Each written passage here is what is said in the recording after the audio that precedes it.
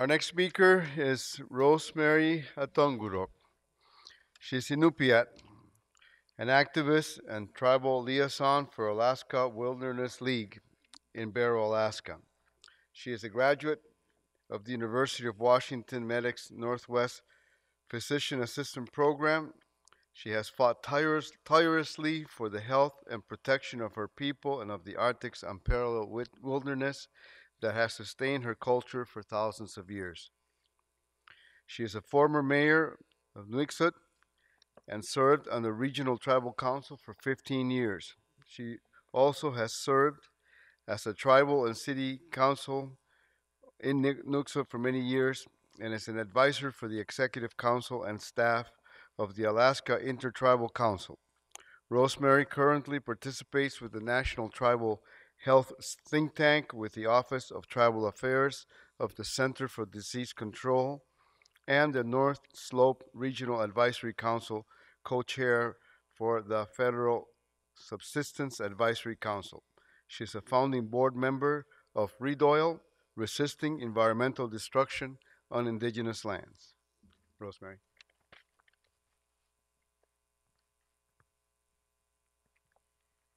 I want to thank everyone for coming and giving us a chance to share our stories. My name is Rosemary Ahtuangarauk Kaniwan Sukuraktok Inupiaq Ahtuangarauk. I was named after many aunties. My mother is Mabel Ningyok Peterson, and my father is Yulin Don Pierce, and my stepfather was Carl Peterson.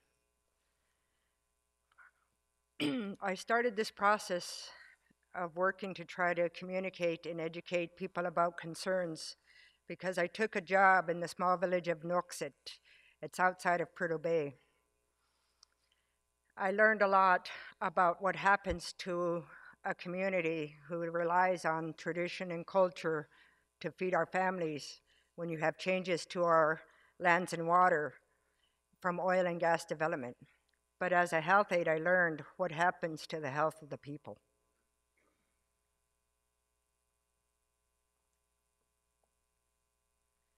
In Alaska, we have many different tribes, over 200 tribes in Alaska. We have many different languages. These are some of the languages.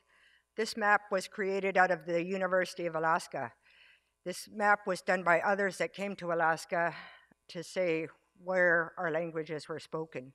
It was updated a few years ago when we got involved with the map and saying where our people spoke our languages. In Alaska, for statehood, tribal people, many did not get to vote. You had to have 5 non-native people say that one native could vote. When it came to changing our lands and waters, the state created the Alaska Native Lands Claims Settlement Act. This process was changed because it came to us because in the lower 48, many tribes were standing up and protecting their lands and waters for the health of their people. And in Alaska, resource development was the eye of what they wanted to do. And so they did a social experiment in which they took the ownership from the lands and they gave it to state chartered corporations. Prior to statehood, Alaska Natives owned all of Alaska. After statehood, the corporations owned 10%. It also changed the view of the value of the land because the value before was for the renewal, the sustaining, and the providing for our families. We could go out upon the land and harvest, gather, go out into the ocean, our garden, to feed our families. But with the Lands Claims Settlement Act, they needed to change what was being done. And so they decided that they would give lots of land to natives as native allotments. But it also was tied to this, our national energy supply. The Trans-Alaska Pipeline needed to have a right-of-way negotiation. When they were trying to negotiate with the tribes stood strong and said no. But when it came to negotiating with one individual against big lawyers, big companies, the state, the federal government, many of our tribal people didn't win out with their negotiations. Many were not even consulted with. This is how our state has broken up the lands with our regional corporations. It's also how our state broke up our federal designations and our governmental designations. This is how much oil and gas activity has occurred on the North Slope as of 2011. Every little dot is a well that has been drilled. The red lines are either pipelines or infrastructure and roads that have been put in place along with oil and gas development. It's over 1,000 miles. These are red boxes that show existing leases. We have a lot of work to do. There's going to be more and more oil and gas development.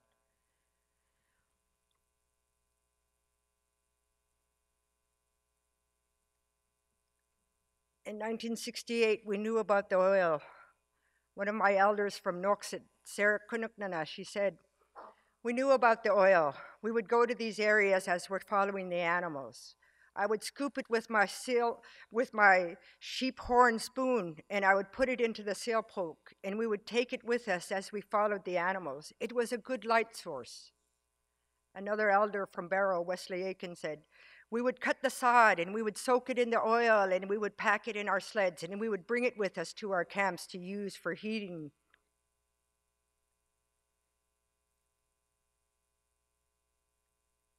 Rapidly, oil and gas development has continued to expand. They came to our village of Noxit and they talked about this small footprint in the sand. They called it alpine. They said that they wanted to drill for oil near the village. We had already been dealing with oil and gas development. When I moved to the village in 1986 to follow my husband, oil and gas development was still 60 miles away. We had one person who used an inhaler to breathe. As oil and gas development continued to move across the slope, it got closer. When it was 30 miles away, I noticed a big change. There were many people who were having trouble breathing. You could hear signs when you listened to their breath, when you rub your hair together. I never heard that very often when I first started, but as industry got closer, I started hearing those sounds a lot more when they're trying to breathe. And I was asking questions. What's happening? What's changing? One of the things I could see was flaring of the gas. When they talked to our village, they told us that alpine would only be 14 acres. Right now, that development has over 500 acres of gravel placement.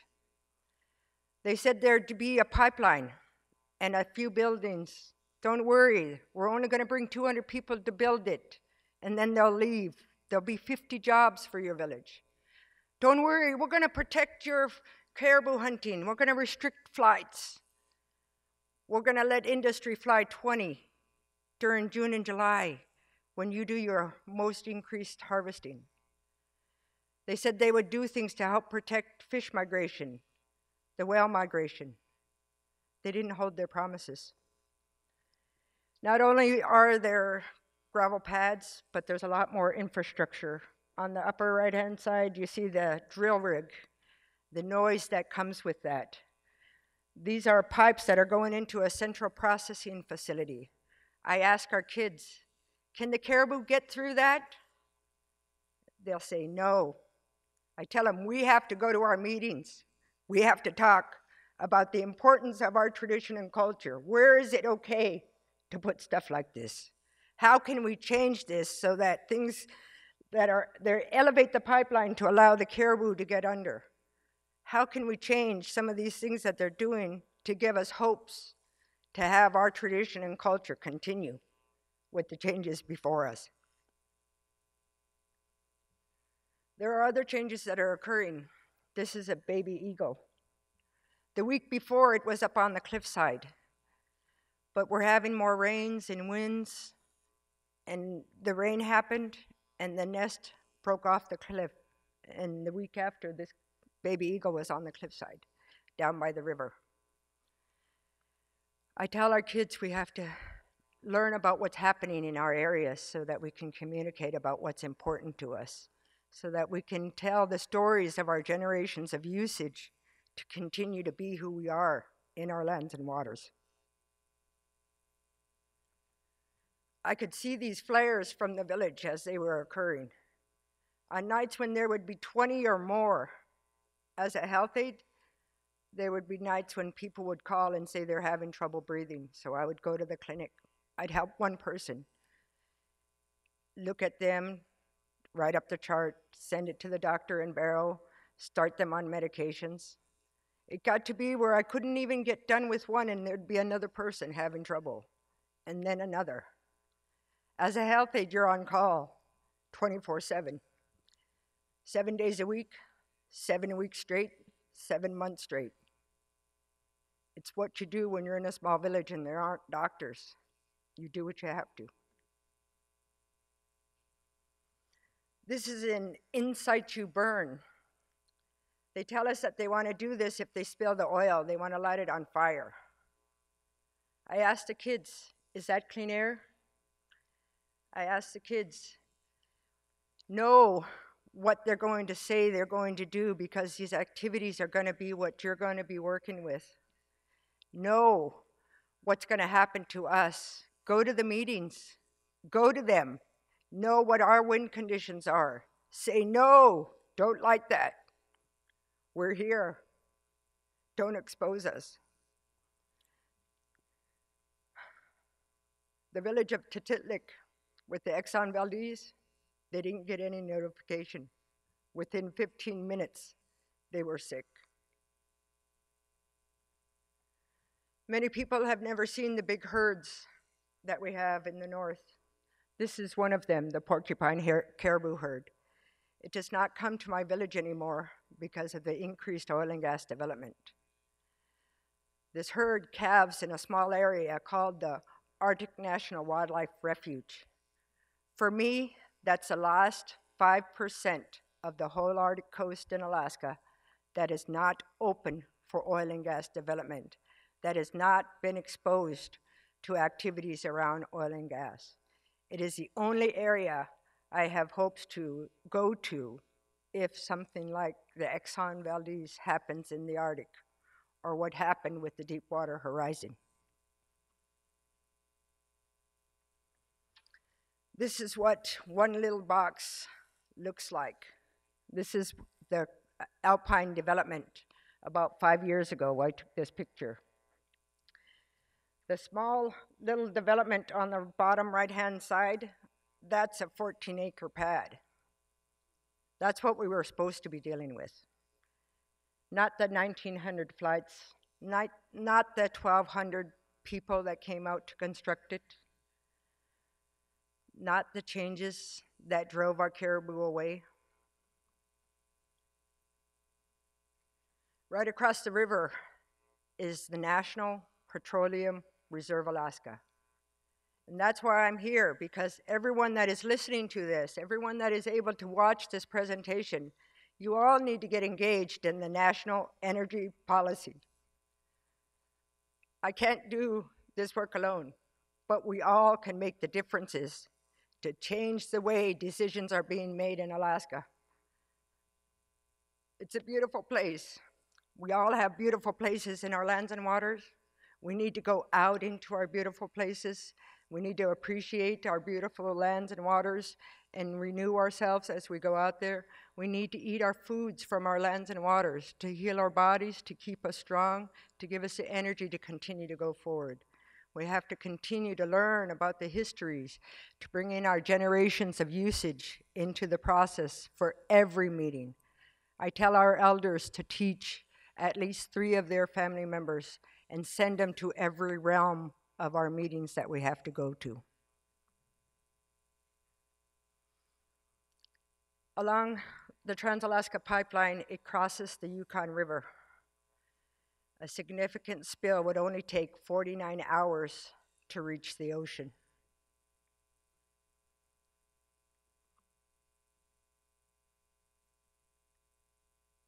I tell our kids that we must learn about this process, and I talk to other villages in our region and in our state to encourage them to all learn about what to do to help protect their lands and waters, because we don't know what's going to happen, but we all must be learned on what to do to protect ourselves and our future generations. This picture is from Bristol Bay, and it shows that working together within your community leadership, working with your tribal councils, your city councils, your municipal government, your corporate structures, when you unite on issues, you can bring together protections. They have a moratorium preventing oil and gas development.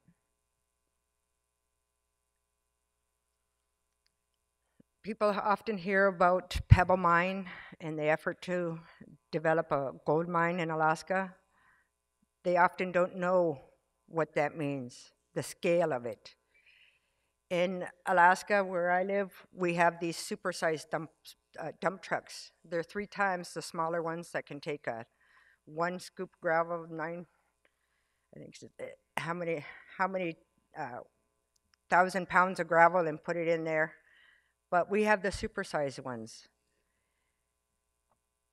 Where's that little pointer thing? Right here is a whole line of dump trucks. I tell our kids, look at that water. Does that look clean? We have to know what they're going to do out there in our lands and waters when they're going to change it. We have to know what's important around those areas so that we talk to them and encourage them to do things that put in protections to prevent some of the bad things getting out from these areas into our lands and waters and into our animals and into us and our future generations. I talk to our kids to learn about what they're talking about so that they can be educated into our meetings and they can guide the decision-making process, because many of our elders did not have the luxury of getting the education that's available today. This is another picture of the oil and gas development process.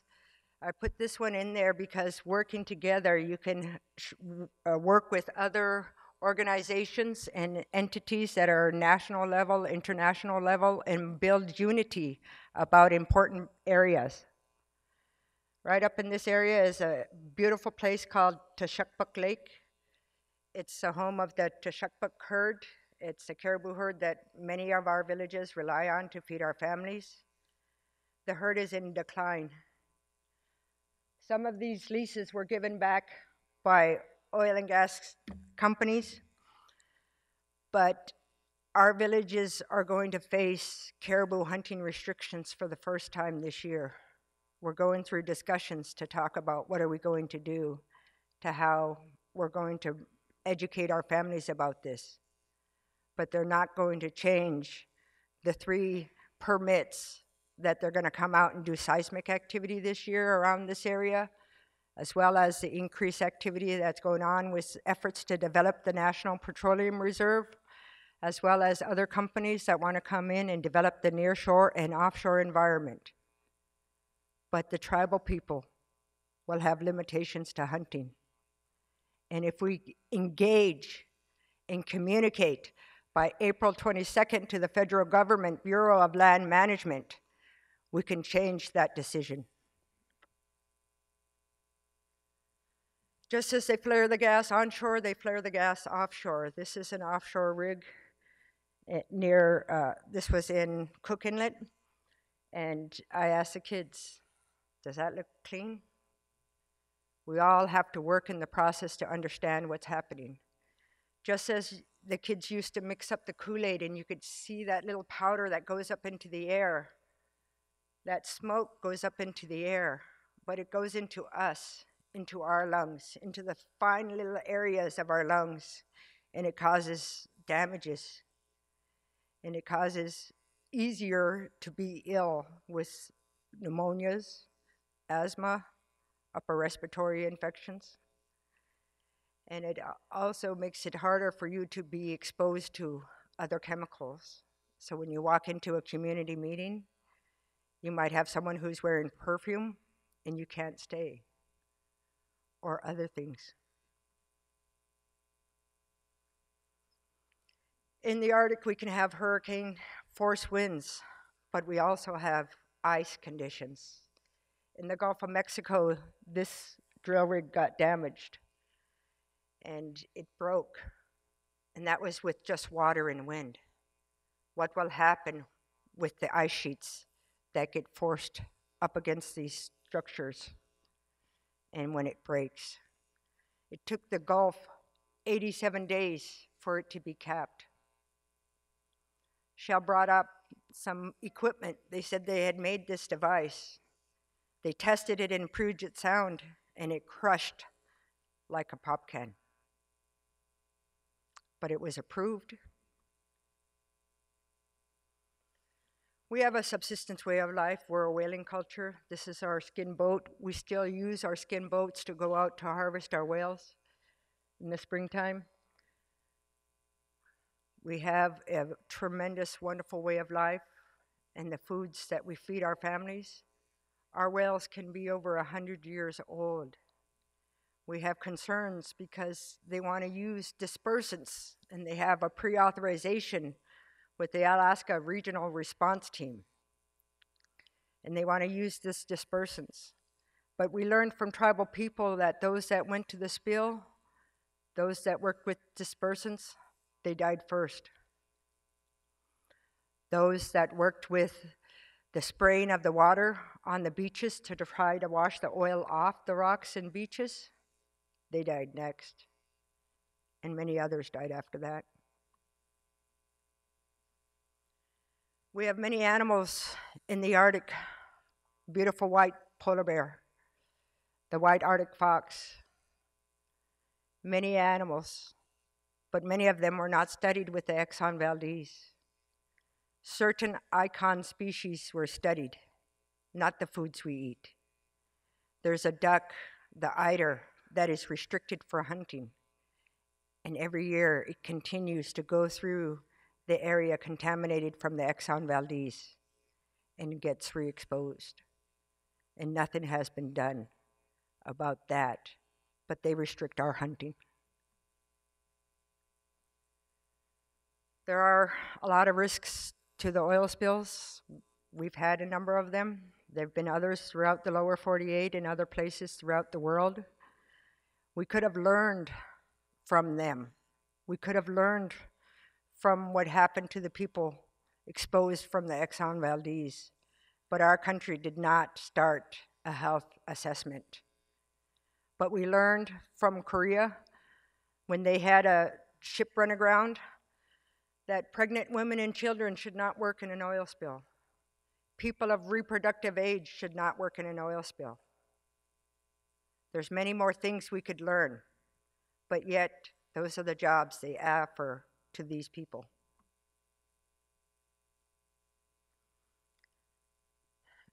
When the Exxon Valdez happened, on the third day, there was a storm that arose and it spread the oil 1,500 miles. If this were to happen on the Arctic coast, it would go from Point Hope to the Canadian border. We can't wait for it to happen. We must do everything to prevent this.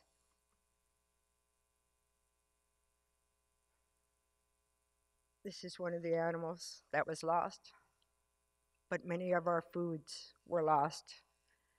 When our people that learned about this, they had many friends from the boarding school days in other areas. They sent our traditional foods to them. Some of our whale, our seal, our caribou, our fish, to help them, because they were going without their good foods.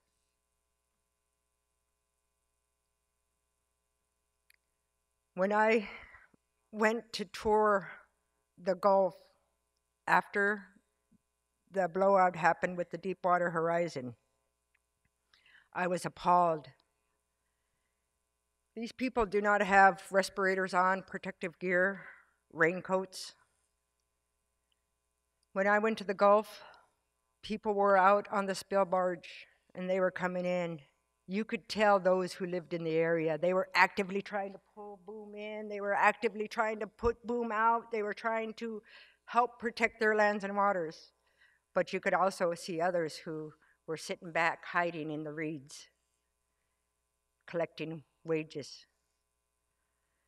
The reality is, you can't clean up an oil spill in open water, let alone broken ice. You can't do it. There is no mechanism. All of their spill response plans are words on paper. Less than 3% is expected to be recovered. There's many things that will knock you down. My granddaughter loves to climb these rock walls. There's many things that can pick you up. Working with our elders, working with our youth. We always have those special people in our lives who we can go to tell them about the things we're worried about that'll help us and encourage us and support us, give us the prayer, give us the ceremony, and give us those things that we need. We need to continue to be involved with them to help us stay strong, to continue working on our issues. There's lots to do. These are some of the drill ships that were supposed to come up to the Arctic with Shell. That roundish shaped one on the right, similar to the one that ran aground on Kodiak Island. Kodiak Island is about 1,500 miles away from me. They were not engaged in the discussions around the project of drilling in the offshore, but they saw firsthand how they should have been because the drill rig ended up on their island. Industry tried to save themselves from taxes, and they took off in one of the most severe storms when traditional knowledge told them it's a bad time to try to do that. We had a tremendous spill on the North Slope. I was actually part of our village response team. I never got the call to go over there and respond. Many of our village response teams did not get the call to go over there and respond, but we spent decades on call, waiting for those calls. We volunteered to get training to know what to do. And yet, when they promised us we would have the opportunity to do this work, we didn't get them. The person who had the alarm going off in the control center ignored the alarm for 4 days. It was 40 below. They didn't want to go outside. Our traditional people would have walked the line to check.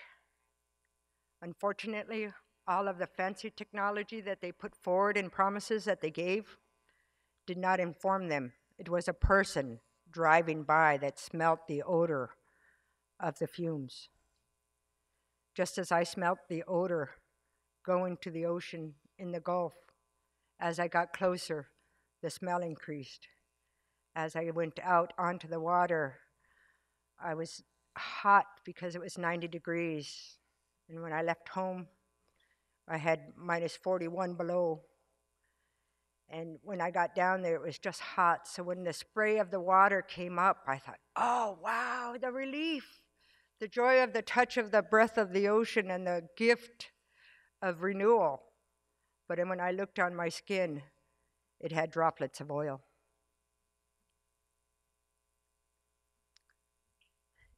This happened at Livengood. It's outside of Fairbanks. Fairbanks is one of our bigger cities in the state of Alaska. It still took them 39 hours to plug this. The bad thing about it was we didn't know ahead of time that we should have put in more valves to control the amount that was lost, because industry allowed the valves to be spaced apart so that 250,000 gallons spilled before they could work to repair it. A man had taken a gun and shot this. Our traditional way of life is to hunt for animals. So in areas where infrastructure exists, we don't want to go and take a risk that there might be an accident like this. But it doesn't just stay where it spills, it moves. And if you go to this same area, it's still there. So we believe there's a just transition.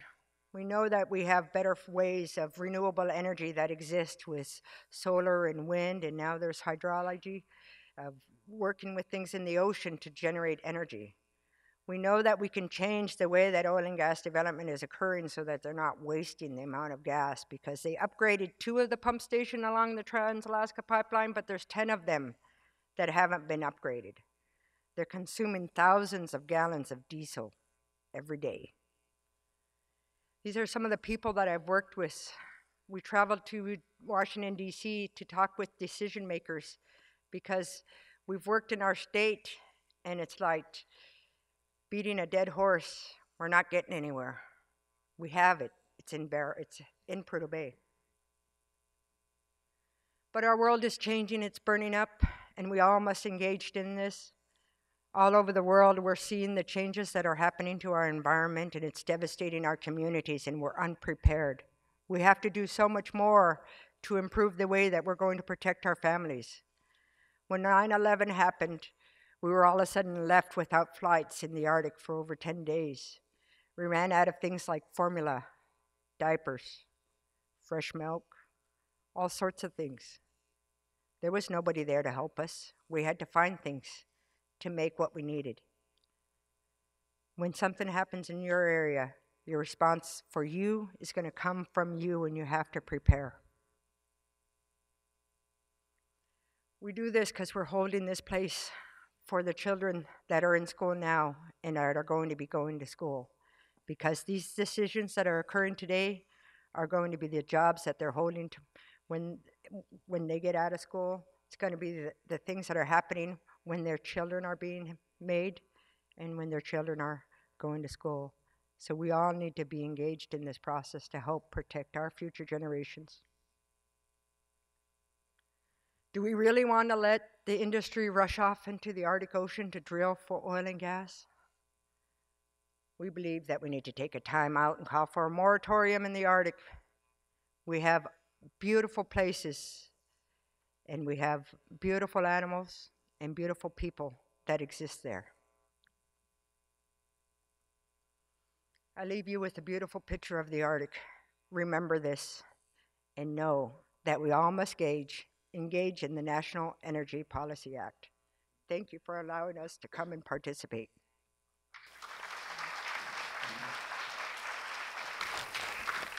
Thank you, Rosemary. Very sobering and very similar to conditions that are going on all over the world and being felt first by that, what Felix Cohen, great jurist, once called the miner's canary of the human race, the indigenous people. The ones, in the mines, they would put a canary cage, and the canary needed a healthy supply of oxygen, and when that was failing, then the canary would die. You knew it was time to get out. And we're seeing these conditions replicated over and over and over. So as Rosemary said, I think it behooves us to get involved in that national energy policy that is not healthy for human beings and other things.